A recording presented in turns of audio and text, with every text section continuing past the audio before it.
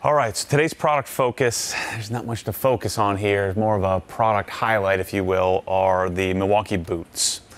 And I've had a real tough time keeping up with these because Milwaukee does turn over products all the time. So I'm not going to get specific on model numbers because these things change every time they change a tool, which is sometimes once a quarter.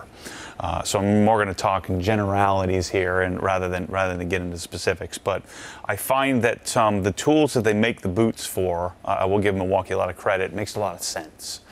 So it makes a lot of sense on an extended reach ratchet to have a rubber boot, especially if you're working in your car or around your car, around painted surfaces, and also it helps keep the tool look nicer. But I have a tendency to not like these kind of things. It's kind of like putting a cover on your cell phone that you remove the cover when you get rid of the cell phone, which doesn't make a whole lot of sense, right? So I'm protecting something that I'm never going to see. It's like putting plastic on your couch. I think it's a little different with these boots because they really do have a practical protective purpose. The other thing I find that's really nice about them is just laying down. So if I'm throwing it on the bench, if I'm throwing it on my stainless countertop or a wooden top, or if I'm throwing it in my drawer, having the boot is nice that I don't feel like I have to kind of place the object. I feel like I can speed up my process a little bit by that. I will tell you, be prepared, especially on, say, the boots for like the half-inch lower speed ratchet here. Your fingers are going to be a little bloody getting this on. But you only got to get it on once. So you really do have to work for it, get it past the anvil, pull it back.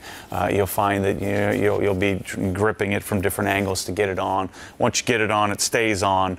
So a key point of distinction here, these are not something you're just going to put on and take off, especially on the ratcheting wrenches.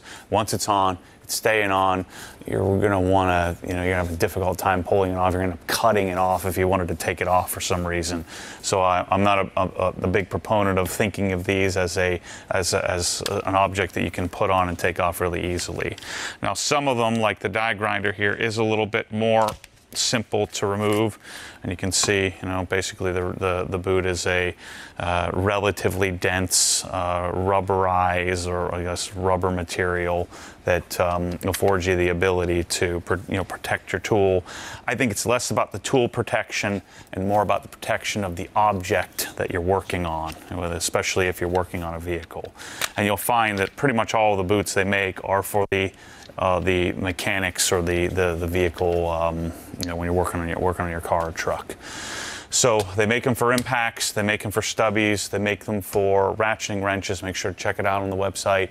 We will have it in if they have one for a product, we'll have it in the drop down of that product. So if you ever needed one and you weren't sure if the tool had it, it'll be an add-on accessory to all of our stuff on obsessedgarage.com. So those are the boots. I like them. I think you have to think about them properly, and they're there to really protect the surface that you're going to be working on more so than the actual tool. But it is a nice touch, and I do think they look kind of cool. So check it out in the store. Thanks for your support.